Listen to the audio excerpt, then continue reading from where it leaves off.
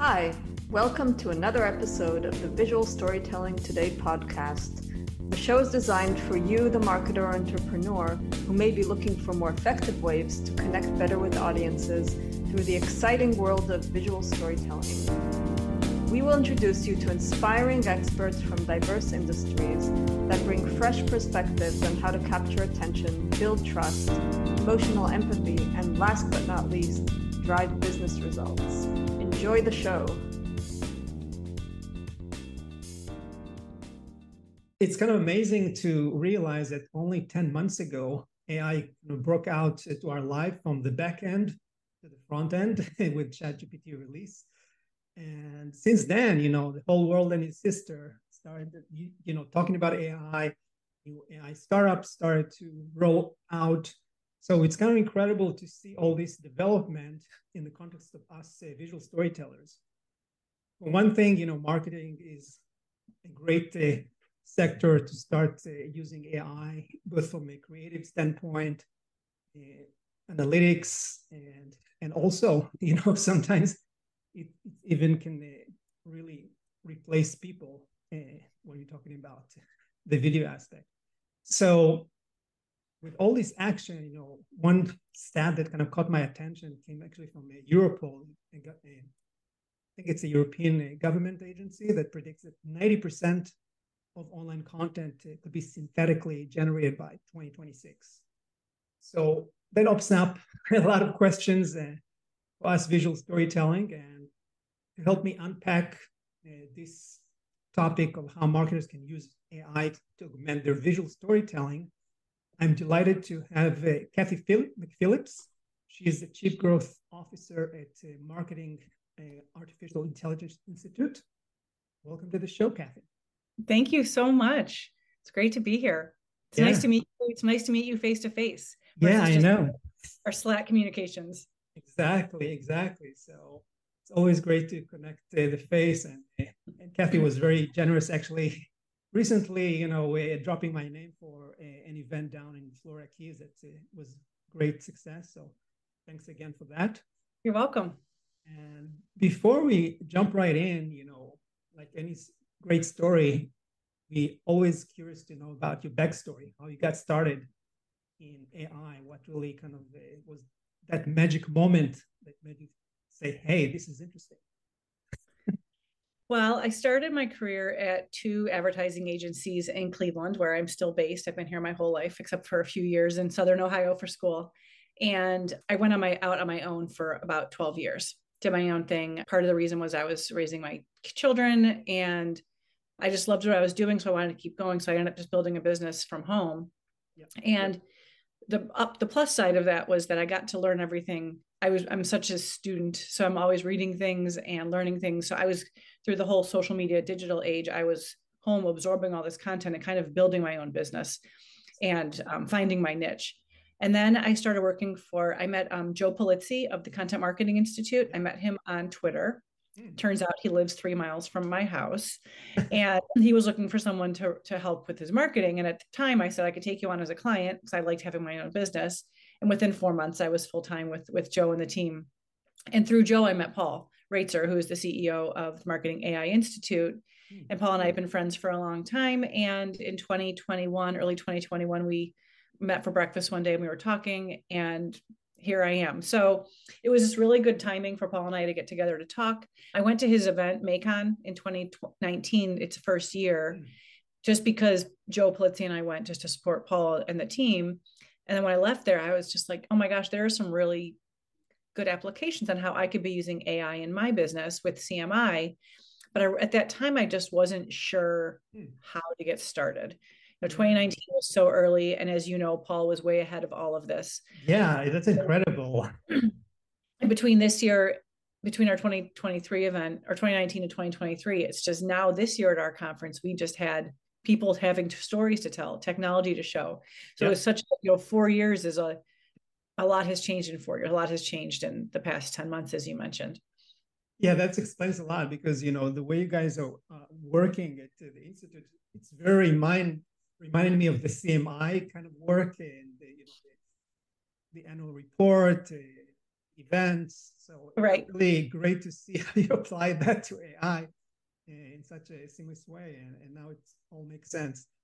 But yeah, so before we jump right into the details of AI, this is a question I ask all my guests is how, and since you just shared that you have a long background in marketing, how would you define visual storytelling?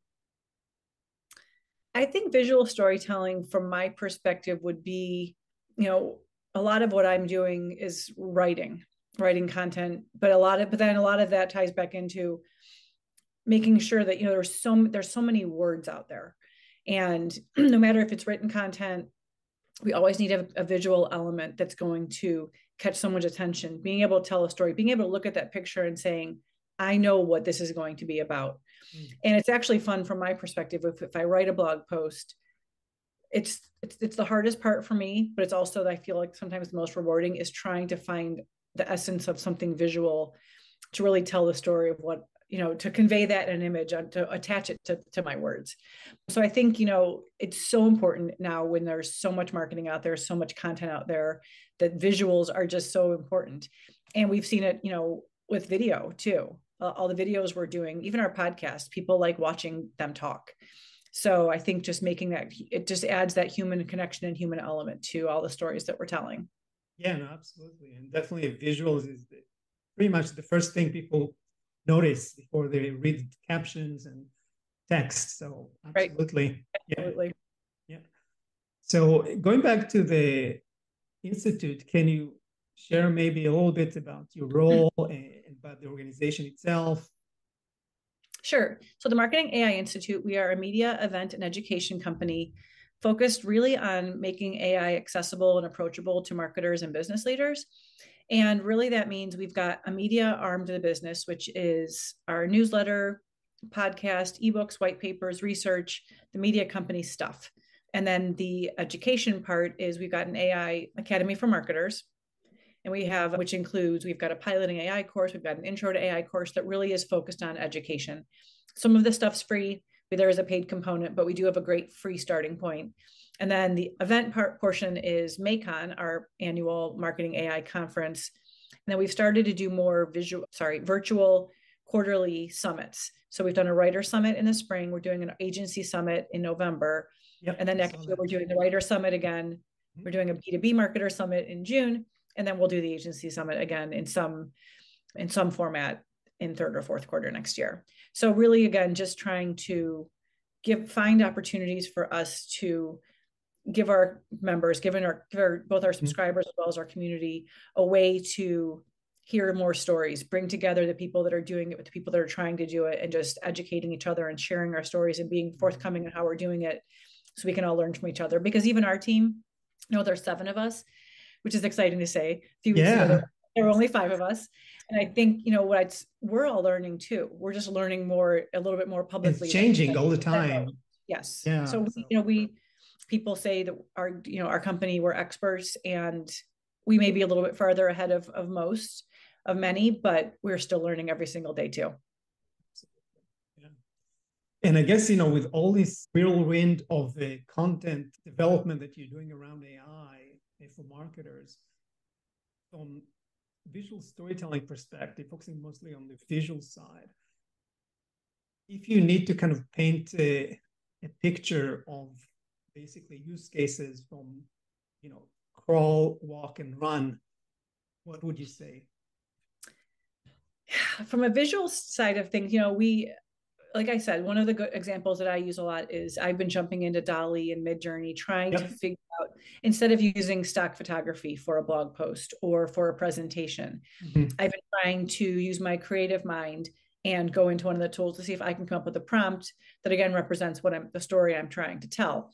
So that's been fun. It's been fun for me to have something that's unique and that's mine, that isn't something stock, which is fine. It certainly has its place.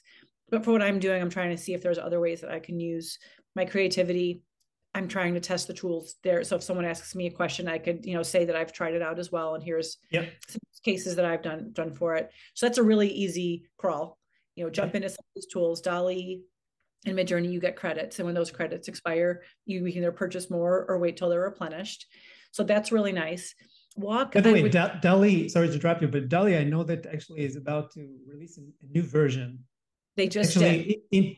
Released integrated with the ChatGPT. With ChatGPT Pro. And that's really cool. Just being able to just get those two things together, because sometimes the prompts are hard to write because you know what's in your head and you can visualize in your head, but you can't put it into words. So having ChatGPT to help put it into words to create the image is very fascinating. I need to start, testing this a little bit. and it's so hard. I'm trying to see if I could, in my 40-hour work week, can I spend 2 hours a week, on Friday afternoons or something, where I just sit down and just test some tools. Yeah. And the more advanced one, I've seen some work from Synthesia that it's all about this video avatar that all you need to do is just write scripts and they do the delivery for you. Yes, they have that. Adobe's coming out with more things. Runway is a tool we talk about a lot, where used it recently, where you can put in, they do text to video, video to text, obviously just transcribing, text to image. I mean, it's just amazing what they can do. And there's one feature, I think it's I'm almost certain it's Runway, where say I put in a photo of a portrait, but the portrait is in portrait mode, but I really want to use it for a presentation. I can put that photo in there and I could say, make me a background to match this photo. So I could then take that photo and put it on my slide, and this side where I put the text matches that portrait's background. So, or Paul has shown in some of his intro classes, where he types in draw, a field in the country with a farm on top of the hill. Okay, so you get the image, and then you say, now add to the left of it, add this, this, and this, and it does. So it can take your first main image and then just keep going, all from the same thread. So you don't need to change your prompt. You just add to your prompt every time. Oh, I see. Interesting. Yeah. It is really interesting. Yeah. One of the nagging questions I'm sure you keep hearing from marketers is, what is the right balance here? Because obviously there's on one side, we know that AI content cannot be copyrighted. And two, there's the implications of all these disputes with the artists, about copyright usage. Right. So what is your kind of golden starter recommendation for marketers who want to use, visual AI generated visuals, but don't feel like they are either stealing or it's not original? Right. So I spoke with one of my friends at CMI, Joe Kalinowski, and he's a creative director. He's an artist. He is amazing at what he does. And he and I sat down one day and he said, I'm never using AI tools. This was at least 6 months ago. And I said, okay, just hear me out. So when we worked together once a month, he and I would go meet for coffee, and we would do a brainstorming session on, we have these campaigns coming up, these events coming up. Let's talk about the visual, the design, the theme, what the visual aspects are going to look like. And it was awesome. And from my ideas, from my very, very small ideas, he would create something magical. And I left CMI, and someone else has, gone in and taken my role, and she's amazing, but she's not local, so they can't get together. She's good at many, many other things, but they just aren't doing that brainstorming session. Right. So I said, what if DALL-E or Midjourney could be your brainstorming partner, where you type in, here's what the campaign is, here's what we're looking at doing, here's what the program is. And even if the output is awful, it might spark another idea. Right. So using the tool to give you some idea generation, I think, that's really great. And for me now, I am not JK. I am not Joe Kalinowski. I can't go in and do the things that he's doing. So for what I need the tools. I need the AI tools. I'm using DALL-E. I'm using Midjourney. I'm using Canva to help create images. And in Canva, you can remove your backgrounds. That's artificial intelligence. Wow. So because I don't have the skills that he has, I am using these tools to help me. So if there were things where we needed a new logo design, or we needed some big major branding, I wouldn't use that. One, because it's not copyrightable. Could you imagine doing your whole entire brand using AI and then you realize you can't copyright it? Exactly. So there are limitations, like I'll use, like I said, the images for our blog content or for thumbnails on our YouTube videos or things like that. But if we were going to redesign our website, I would not be using AI because I don't know if we're ever going to own that content, and I don't want to take that risk. So if someone happens to steal our blog post image, right, it's not the end of the world. So you're basically deciding based on how important is the container for the final destination, basically. Just kind of the benefit analysis of, is it worth it for us to, I need something fast, I need something, and the likelihood of someone taking it from you is probably pretty low. And that's okay, so for us, that's okay. For someone else, they might say, no, we want to make sure we own that content. So then they shouldn't use the tool right now. And, it'll be interesting to see. There's going to be cases held up in the court systems for years, in the legal system. So just seeing where that pans out. But as of right now, I'd just be really cautious on if you're using it for something you want, your IP attached to. Definitely. I mean, from what I'm hearing from my friends at the agency side, they also said they use visual generators only for kind of a mock-up for the client. And based on that, obviously they go in and design the finished product. So, and I don't know if it's changed, but when I was first using some of these tools, the output was very low resolution. Yeah. So in many instances, you need to recreate it anyways, and then it would be yours.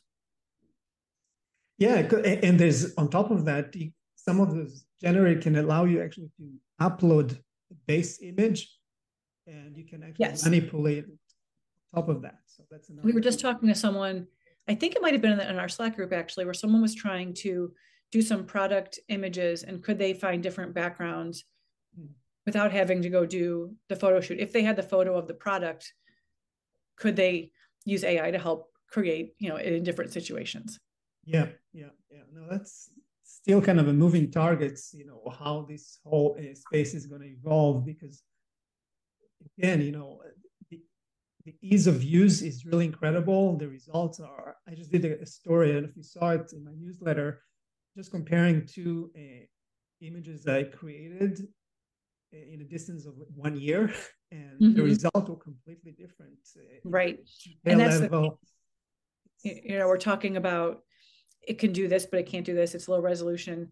That's all changing so quickly that we might, if we come back and do the same podcast in 3 months, we'll probably have stories to share. Completely. Yeah. So now that we got a good sense of your journey and some of your perspectives about tools, can you share maybe one or two examples just to kind of bring it to life for us? Sure. So I did a presentation for Vidyard, the video tool. I did a presentation for them in June. So I'm just going to share a few of the slides from that presentation. If you're familiar with the Institute, one of our biggest piece of content is our podcast, which is great. We've been able to repurpose, not only run the podcast, but repurpose the podcast into YouTube Shorts, into Instagram stories, TikTok, things like that. I was talking to Claire this morning on our team, and she said she wants to start using some things on TikTok. So this is Mike and Paul from our team. And every week, every Monday morning, the podcast is recorded. And I use a tool called Descript, which I know that many people have heard me talk about a lot. But what I love about Descript is when I first started at the Institute, I said to Paul, or I asked Paul, I said, who produces the podcast? And he said, you will be. And I don't know how to do that. And so he said, look into Descript. You're smart. You can figure this out. So what I do is I pull the file into Descript, just the MP4. So we record on Zoom. We pull the MP4 into Descript, and it comes right here on the left. I wait a few minutes and it transcribes it. What I like is that you can identify the different speakers. And I know many tools can do this as well. But what I like about that is that if I'm going back to do anything, or we also include the transcript in our show notes on our blog. So it's much easier to read through a transcript if you see the people that are speaking. So it does that. And just the transcription part, that's artificial intelligence. And then also there's a tool within Descript called Studio Sound. So whenever we're recording the podcast, Mike is usually in the office and Paul is usually at home. So, which means they're actually using the same microphone. They've got the same headsets on, and but even though just because they're in different places, they just sound different.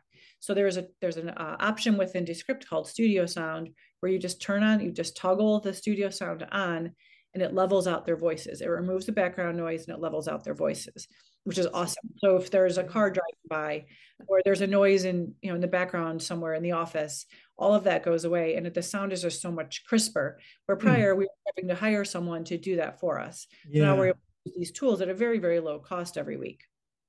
And then also there's a way that you can go through, and this podcast, for example, Paul said, I forget the guy's name that was doing the interview, Scott something. So I was like, I don't know if I want that in there. Should we remove it? So the way Descript works is that you can actually, instead of going down here into the sound waves and trying to takes forever. all you do is you delete the words and it clips the video. Amazing. So it's, so then I'm like, I guess I can produce podcasts. Can you change the text? Like if they say something different or different wording? You can, yes, actually, because we just recorded episode 64. So I've got 64 hours of Paul and Mike talking. So if a name is mispronounced, or I want to, a couple of weeks ago, one of our sponsors wanted to change up their ad. So what we did was we re-recorded it, and then I just edited it in. I wonder if I could have just used the overdub feature, which they have, because they have Paul's voice now. Could I have had it? Okay. So I would actually, and it's been on my list of things to go back and try to see if that would have worked. Yeah, because I think I've read somewhere in their training, they say that you can actually train the system on your own voice, and then you can pretty much use it like Word, and it will just turn it into your voice. Right. It's amazing. Yeah. So I'm sure there are a lot of features in here that I have not even touched. Well, that's cool. No, this is amazing. Thanks. And then I mentioned Canva. So we use this thumbnail on all of our podcast episodes we put on YouTube, and Paul and Mike, you can tell they're not in the same room at the same time in those photos, but Mike was standing against a brick wall, Paul standing against a blue wall. And in order to make these photos look, just a little more seamless and not so, just two portraits next to each other, you can just remove the background, and that's AI hard at work. Yep. And then we take our podcast and we do a show notes episode on the blog. And then we also do summaries. It's 3 different stories we focus on every single week. So we're able to go in and we can do a blog post on topic 1, topic 2, and topic 3. So I use the recaps feature in Writer to help me identify those key takeaways. And again, I can go in and do it. I have the transcript. This is writer.ai, right? It is writer.com. Okay. Yeah. So they've got this recaps feature, and all I have to do is drop in either the MP4, or I can go ahead and just drop in the YouTube link, and it will pull the takeaways for me. So a lot, we say that you can't copyright AI generated content of any sort, but since I put in our human content and it's recapping our human content, it's actually okay for me to use these takeaways. So I'm learning how to do this better, because one thing I realized is that when I did these recaps, is that it gave me 2 takeaways on topic 1, 2 takeaways on topic 2, and not on topic 3. So I had to go through and write topic 3, which was fine. But what I did the next time was I created short versions of all the videos of each of the topics, and I did them one by one. So then I was able to take the 3 recaps and morph them into one blog post. So I'm just learning how to better use these tools, which is really important, because a lot of times when the tools aren't working as best they could, it's actually because of us, not really knowing how to do the inputs, not really knowing how to create the prompts. So I've been trying to get better, getting better at this. Yeah, no, we all are. I think I tried the read.ai, and in addition to the transcription, it gives you a summary of and next steps kind of a section. Right. So that's always useful to have as well. And then this is Gloss AI. It's Gloss AI. I just looked it up yesterday. It's not gloss.ai. I don't remember. Yeah. But so they do takeaway. You can do clips. So what you do is you upload your video, and the AI scrubs your video, and it figures out what, based on the text, based on the transcript, it's saying this was a key moment, versus just trying to take various sentences. So it's really smart at going through and identifying where were some more poignant moments, and creating the shorter clips for me. And I can go back in and I could look at clip of takeaway 1, and I can actually edit it a little bit. If maybe I want the sentence before it to be included in the video, I can just drag it. I can move the cursor and drag it up, and it'll reclip the video for me automatically. That's amazing. Yeah. It's pretty amazing. And the nice thing about this is we use this actually for our conference this year, and we were able to turn around these short form videos so quickly. So we were able to immediately say, here is a minute from Paul's session, a minute from Chris Penn's session, and post all those pretty close to real time. And actually our on-demand sales of our event were great. And I think in large part because we were able to share the content so quickly. Me being able to edit 10, 15 sessions, that would have taken me a few weeks to get through all those with everything else I do. So for us to get those out so quickly was really great. And the speakers loved it. They were so happy to see and then they say, oh my gosh, can we use these? And we said, sure. Yeah. So being able to repurpose some of their content. And then I also recently found a few weeks ago another tool called Opus Clip. And we are using Opus Clip to turn our podcast into YouTube shorts and then TikTok videos where it's able to, and the same thing. We upload, actually Claire is doing it now. We upload the video to Opus Clip and it goes through and it gives me 8 to 10 shorter clips of the podcast, and it's in a vertical format, which is better for, obviously for YouTube shorts and for TikTok.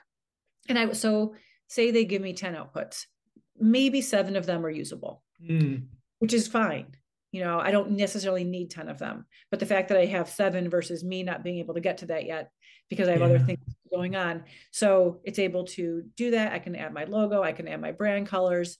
So I'm just learning how to repurpose these things. And I was telling our team right before I got on this call with you was that we are now, our numbers on both our podcast as well as YouTube are skyrocketing. And I think a huge part of it is our ability to repurpose all the content, get it out faster, and let people know that the podcast is there. Yeah, so kind of shortening the gap between the production, the release, and the actual time. People can get even small snippets of it. Correct. So, and this because I know you're a listener, but we record the podcast on Mondays, or Mike and Paul recorded on Mondays, and we have it live by Tuesday at 7 a.m. with the blog posts, with all of this other stuff. And I just don't think that would be possible for us to turn around a news format that quickly without these tools to help us. Yeah, it's incredible. And then the rest of it I was going to show you is just ChatGPT. I'm taking the title of the blog post and putting it in ChatGPT saying, can you write me 6 tweets, 2 LinkedIn posts, 1 Facebook post on this topic? And I haven't mastered that quite yet, but I'm getting better at it. I'm getting better at the prompts. And I think the tools are slowly getting better, but I haven't found some one size fits all magic bullet to us for our social, but it does help us again get the content out faster. And if I'm having a mental block and a writer's block and I just need someone to a starting point, those tools are just really helpful. Right. And you mentioned a little bit about some of the results you're getting from your podcast viewership and other channels. Can you share maybe a little bit about what are the typical KPIs you are monitoring for Visual Stories? So for the podcast, it's just our biggest piece of content. And I think there are so many use cases. If someone that is, listening doesn't have a podcast, I think you can do the same thing for your blog, for any other things that you're doing. Yeah. So for our podcast, for example, we look at first 24 hours, who downloads in the first 24 hours, the first 7 days, and then over the course of that episode. And before we started this new process, before they changed to the news format, and we know that ChatGPT played a big role in that spike. Yeah. However, the pacing is still increasing at a pretty nice clip. So before we started this, you're talking about downloads, right? Correct, downloads. We were at 200 downloads an episode for the whole entire episode, and now we're over 6,000. So we're getting 2,000 plus downloads, almost 3,000 downloads in the first 24 hours. Yeah. So, and it's just because we're going so quickly and we're able to get out content so much quicker than we were before. I see. Yeah, no, that's insane. Yeah. And I guess for other visual content like images, I guess that's related to where it's actually, you place them, like web pages. So it's typically views, engagement. It is. And we really haven't, to be quite frank, we haven't really started to measure the impact on the pages we should do that. We should benchmark and say, we started using images on this date versus our text we've been using, and have we seen a spike? Have we seen any type of improvement? So no, that's something that should be on our list of things to do. Cool. Awesome. And I'm sure you also, when you talk to marketers and share some information about the proper way to use AI, you share any guidance about risks, things they should watch out for? Yeah, I think the way we encourage folks to get started is don't look at the tool, try to figure out what you're trying to do with the tool before you even select one. Do you have a use case? And for example, my use case was very simply, I don't know how to produce a podcast. So what am I trying to do? I need to edit. I need to correct the sound. I need to write the blog. So here's my 10 things I do every single week. Actually, it's 30 steps because I documented it. And we're going through and say, okay, AI can help us here. AI can help us here. Let's go find a tool that can do that. So figure out, Paul has a spreadsheet he uses in his presentations, and it basically says, write down all the tasks you're doing for a certain problem, and then say, what is the value to intelligently automate it, and what is your ability to automate it. So you rank 1 to 5, and you try to see where are they in 5 in both places, and then start there. And if you don't know which tool to start with, you can go to our website, or you can simply Google AI and podcast production, AI and videos and things like that, where there are tools that will surface. I think G2 is getting a little better. If you know that Descript is a tool that you've heard about, you like. I wonder if they have any competitors. I think G2 is getting, some of those tools in there more and more. And then I think that's really the starting point, is instead of saying, oh, someone's using Jasper, great tool, don't get me wrong, but everyone should be using it. Figure out what problem you're trying to solve. Is one of the tools better at informational copy? Is one better at creativity? Is one better, or simply which interface do you like the best? So many of the tools have free 2-week trials, or even just free versions, and just play around with those and try them. There are sometimes I actually have Bard, ChatGPT, Claude open at the same time with a fly just went by my head, and seeing which ones give me the output I'm looking for. And it's never ever the same one. They all have their strengths. Right. So just testing out some of these things over and over. Yeah, but in terms of categories, it looks like content management is kind of the low-hanging fruit to get started with. I think it's just the most tangible. Yeah. And I think when ChatGPT came out, people were like, oh, that's artificial intelligence. I didn't realize that, and I actually could be using it. So whether you're writing blog content or writing sales emails or whatever you're doing, I use it sometimes to fix my Excel formulas. I will type in the formula that I think it should be, and I'll say, here's what I'm trying to do. What am I doing wrong? And usually it's like adding a comma where I don't think a comma needs to be. You know what I mean? It doesn't always need to be generating marketing copy. You can be using it for a number of reasons. Yeah, summarizing, copy polishing. Yeah, I was talking to a local enterprise, and they were talking about, I said, do you ever use transcription for your interviews? And they were like, oh, no, we don't do that. And I said, but just think, if you were doing an interview, you were talking to someone and you were trying to write down their notes, trying to write down their quote and making sure you got it right. Wouldn't it be so much better if you were just able to actually be in the interview, listen, just record the interview, be fully engaged, not try to do 2 things at once? How much of a better interview would that be if you could spend that time really focusing on the person you're talking to, and less about trying to get all the content, and just record it and get the transcription, and then use that to write your content. And then you summarize basically and kind of edit it after the fact instead of editing in real time, so to speak. Correct. And half listen. You've invested, this person's invested their time with you, and you just want to, so use these tools to our advantage. And it still needs a super hard edit. It still needs the humans. Sure. We still need the artists. We still need the visual experts. Paul needs a speaker reel. Obviously, just in this time, he's been asked to speak a lot. And he doesn't even have a speaker reel. So he said, can we do that? And I said, no, we need the experts to do that. That's something that I can do the day-to-day. I can edit words and clip a short video. But for the big, highly produced videos, the professionals need to be doing.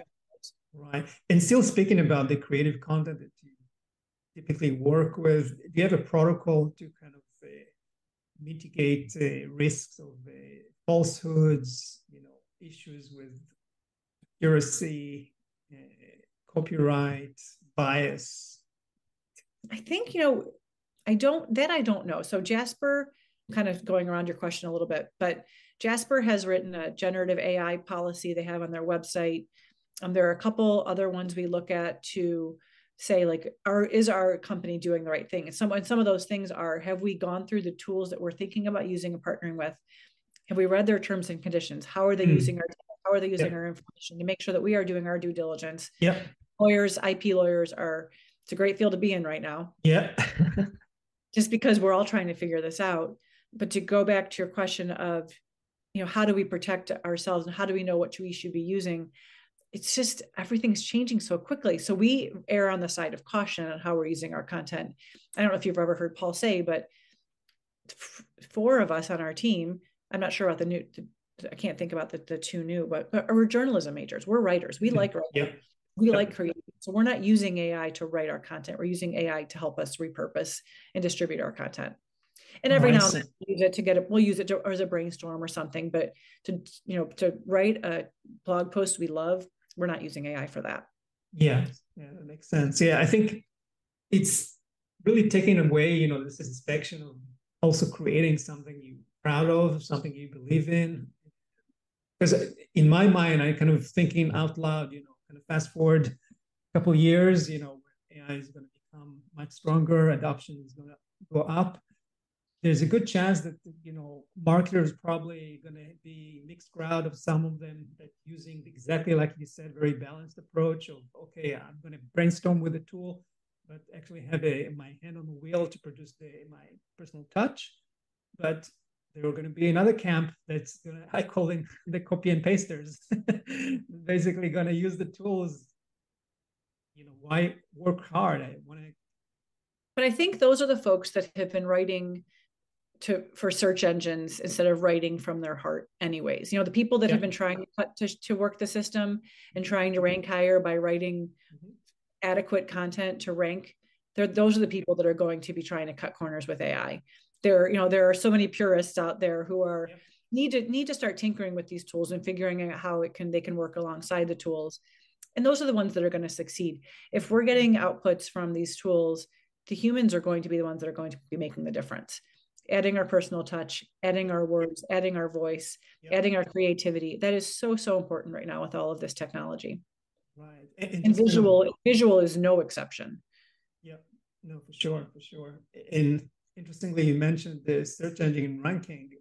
Obviously, AI has a huge kind of looming shadow right now on the search engine sector. What's your take about that?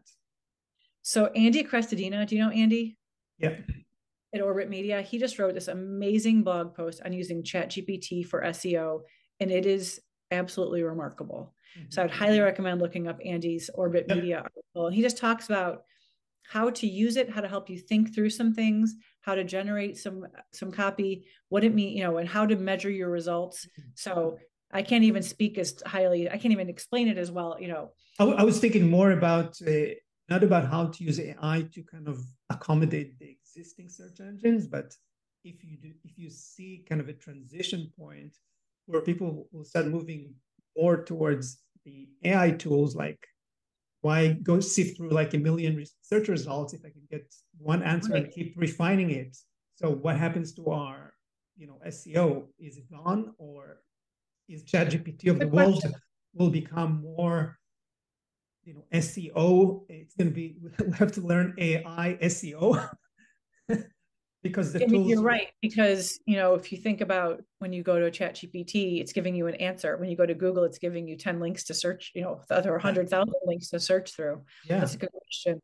And I think they're going to have to keep training these models. If they don't refresh the models, then we're going to need Google. And I think Google recognizes that that's going to be so they're trying to iterate and are updating their things, and Bard is available, and so that I just read something yesterday about when will these large language models refresh and update their content.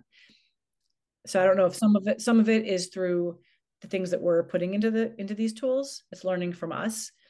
So I don't know. Yeah, I've been using a Perplexity, and what I like about it, it gives you like the links for where you got the information from, so you can A, validate it, and B, someday maybe it's SEO worthy for the Right. sites. Gosh, my friend Beth loves Perplexity. Yep. She said it's absolutely amazing. Yep. You did bring up a good point about, research and accuracy of some of these outputs. If you're writing something and you're looking to do research, I would not use the tools, because oftentimes you'll get results, and even results that will have citations and they're made up. And the broken links, you get often broken links, even if the link is active. Right. So that's incredible. Yeah, one of the things that really fascinated me, in your recent annual report was that, and Paul actually addressed that, in the fact that your audience is actually well advanced marketers in the AI adoption process. So it's already kind of skewed towards that audience. So early adopters. So what was kind of intriguing was that the number one issue they faced, it was really that blocking them from adoption, is the education and training. Right. So what do you think about where we are? I mean, it's kind of, AI is constantly moving, and even the people that are using it are not really covering the whole spectrum. It's interesting. So I was looking at some research. So we've got, again, to your point, we sent out our survey to people that we knew, our 50,000 subscribers and members of our community, people who follow us on social media, who have an inclination already, an interest in artificial intelligence. And so we had, our jump from beginners to intermediate and those that consider themselves advanced increased this year over year. I was talking to someone else about their report that they did, asked a similar question, not the same, but similar. And they said marketers were just getting started. And I was talking to someone else who had a research report who talked about business in general, and the marketing departments, because they had ops, they had sales, R&D, finance, and marketers were the lowest ranking, as far as AI usage. So we show it higher on our end, obviously, because we are getting survey responses from those who are following the Marketing AI Institute. Exactly. So, it's interesting, but I do think, to your point, that there were a lot of C-suite, a lot of CMOs who took the survey, who basically were saying, we're interested, we know we need to do it, we either don't know where to start, we don't know how to find time to start, how can we make sure that we're getting the best information? And oh, by the way, I have 20 other things I need to get done by 5 o'clock. So a lot of it is time on their part, and just taking the initiative to do this. And outside the practicality of time allocation, have you encountered any other kind of misconceptions that marketers might have? There's definitely is taking my job, concern. And we try to, mitigate that as much as possible, saying, what I mentioned earlier is that if you look at some of the outputs from some of these generative AI tools, marketers are needed more than ever. Humans are needed more than ever. And, we're going to have to reskill at some point, we're going to be using these tools, and we're going to be saving so much time, or it's doing these things, especially like data analysis. It can do data analysis so much faster than we can. How can we make sure that we are protected and safe in our jobs? So it's going to be reskilling us, reskilling our roles, reskilling ourselves, trying to figure out, now that I have 5 extra hours a week, what could I be doing? Can I be more strategic? Can I be more creative? Can I be talking to customers more? How can I be reinvesting that time to be the most valuable in areas where AI won't be able to help me? And when we were hiring our 2 recent hires, Claire and Noah, we did go through their job descriptions, because we wanted to make sure we were setting them up to succeed. We didn't want to hire them and then realize, in 6 months, we actually didn't need them and have to get rid of them for some reason. So we wanted to make sure we were. Yeah, they're essential, basically. And securing their job for them. Yeah, that makes sense. Cool. So, with all your mileage with AI so far, any thoughts about what the future will bring and how it will affect visual storytelling?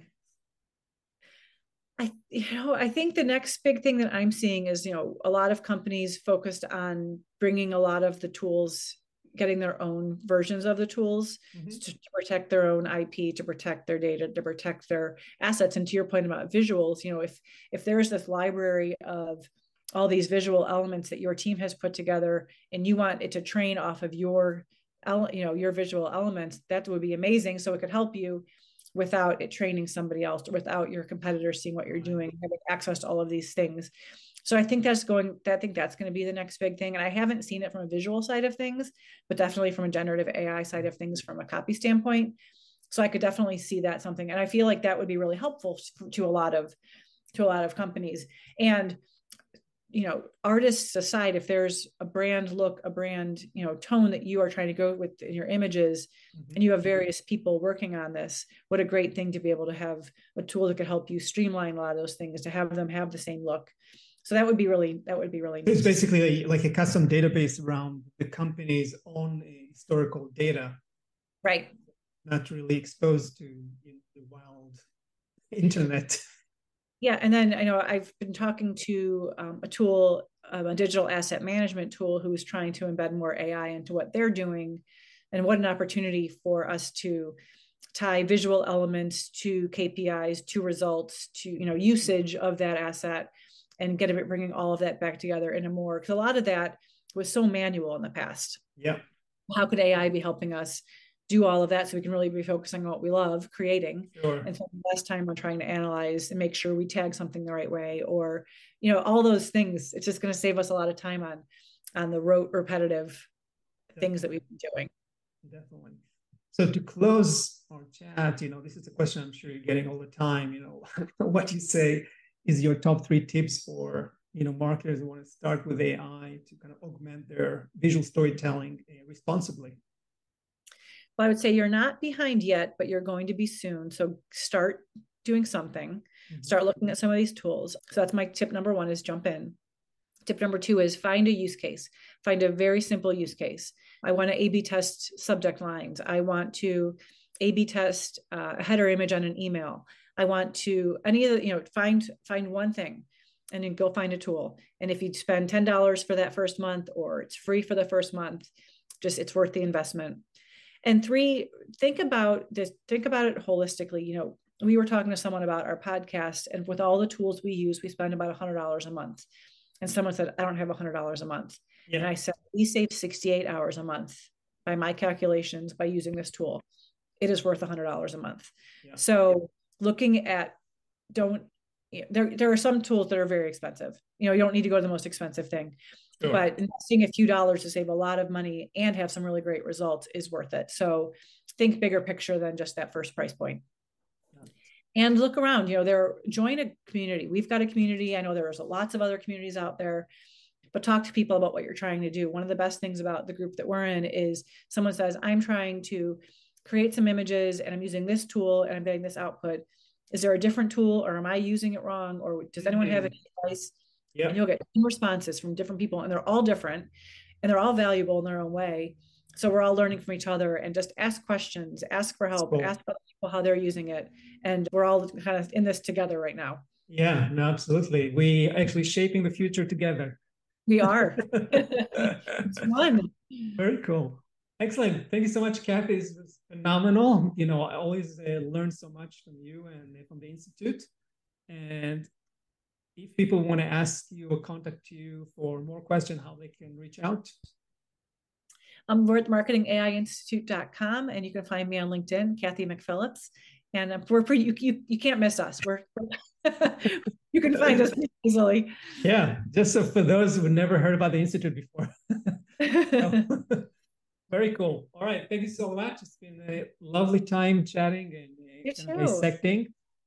And yeah, I hope everybody listening or watching, stay tuned for the next episode of the Visual Storytelling Today. Thank you. Thanks so much. Visual Storytelling Today is recorded in Miami, Florida. The show is published exclusively by Visual Storytelling Institute. Learn more at visualstorytell.com. You can subscribe to this podcast on the iTunes Store. Until next time, don't let your big story wait to be told.